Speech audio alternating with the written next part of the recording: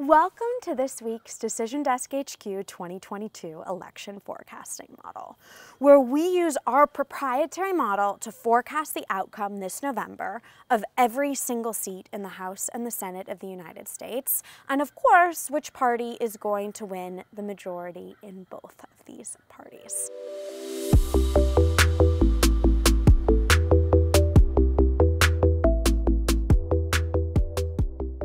As expected, we're seeing an uptick in race level and generic ballot polling this week especially, and that's leading to shifts in some of these very key races.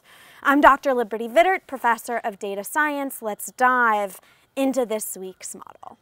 Overall in the Senate, the outcome remains what it's been for a while, a 50-50 split with Democrats retaining control thanks to the vice president's ability to cast tie-breaking votes. And our model gives that 50-50 split outcome a 63% probability, which is a point up from last week, which is not a lot, but it's up.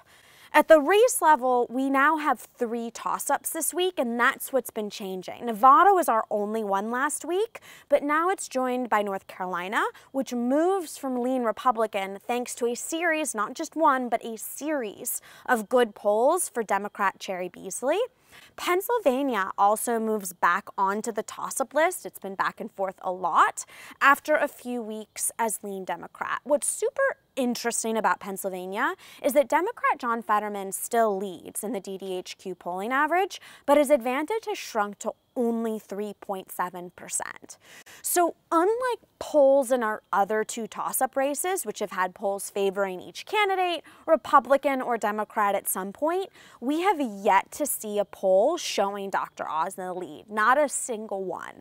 All of the movement in this race is due to eroding polling margins for Fetterman. So we'll be keeping a super close watch to see if any polls in the next week or 2 start to show Dr. Oz with some sort of lead, or if it's just eroding for Fetterman.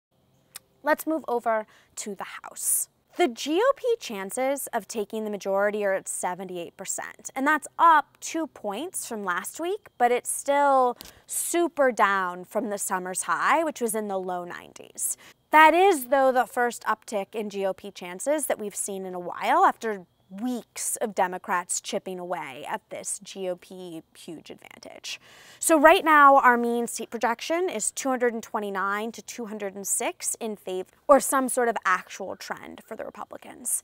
13 seats are in the toss-up pile this week, and beyond that, there are 12 seats that lean Democrat and 8 seats that lean Republican nationally. So those total of 33 seats form the battleground for the House and tell us how big the party's majority will be come January, either Republican or Democrat. And you can see the full list of those on our website, which we will link below.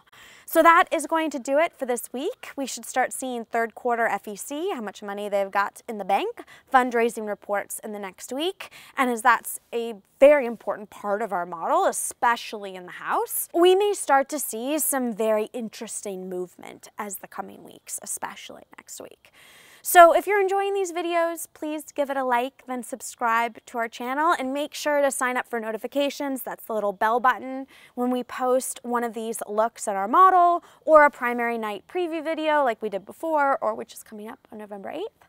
If you have any questions you'd like us to address in a future video about our forecast or our model or what data goes into it in general, please just leave in the comments and we'll do our best to answer them. I answer them all the time. I love answering them.